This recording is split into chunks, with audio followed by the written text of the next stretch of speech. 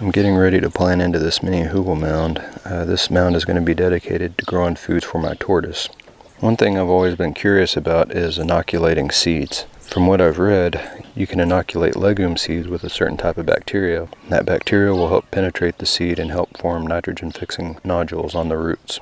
I'm wondering, is inoculating seeds only something that you can do with legumes? Could I inoculate a seed that's not a legume and get some kind of added benefit? I'm going to test that out. Here at the bottom of this container, I've got some worm castings that I've harvested from my worm bin.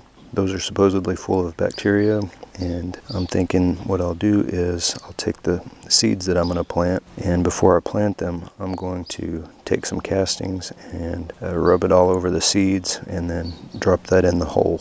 Here's what I'll be planting. I've got beets. I'll be harvesting the tops of those for the tortoise. I got this beet just for fun, just to see if the roots really get that big. Dandelion, mustard, and collards.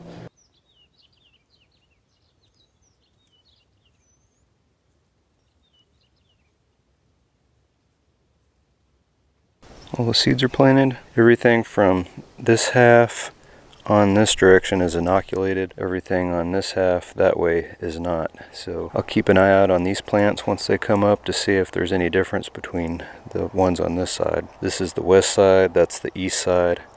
Where I'm standing, it's the south side that gets the sun. I did orient these to where the smallest plants were in this side and the largest plants were in the back side, so nothing's shading out anything else. It did take a lot longer to plant the seeds because I had to roll them all in that worm poop. If I see that there's some kind of difference later on, I think it'll be worth it. I'll let you know.